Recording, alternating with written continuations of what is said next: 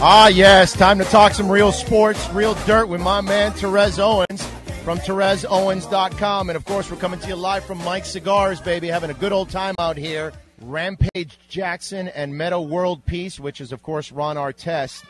They've been going back on Twitter, and what's it about?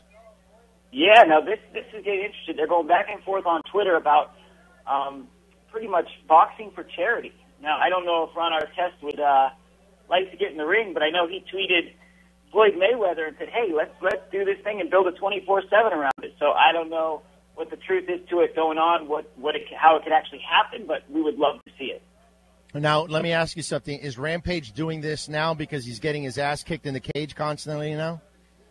You know what? I would say I think maybe he has a little bit of that in him, but you know what? I can't take anything away from Rampage because John Jones is that good, and Rampage came in looking great. But I mean, Rampage probably could have, handled maybe anyone else aside from Rashad Evans, my point of view. But John Jones is that good, and he makes all these guys look like Frankenstein. And you know what? I can't argue with that because that is so true that John Jones is just a beast overall. By the way, I thought it was really cool. I didn't even know that MJ still had his own plane, and it's in the North Carolina colors, and you've got the picture of MJ's private jet. That's pretty cool. Yeah, we got pictures of MJ's private jet landing in at San Diego Airport. So it's pretty cool. He's got the MJ symbol in the back. You can see it. And, of course, in the same post, we show you his golf bag with all of his championship rings. So pretty good read.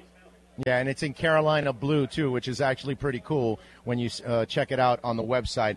By the way, I know that you've got something new going on, TOFantasySports.com. That's the website, TOFantasySports.com. They can follow it on Twitter at TOFantasySports. Tell us more about it.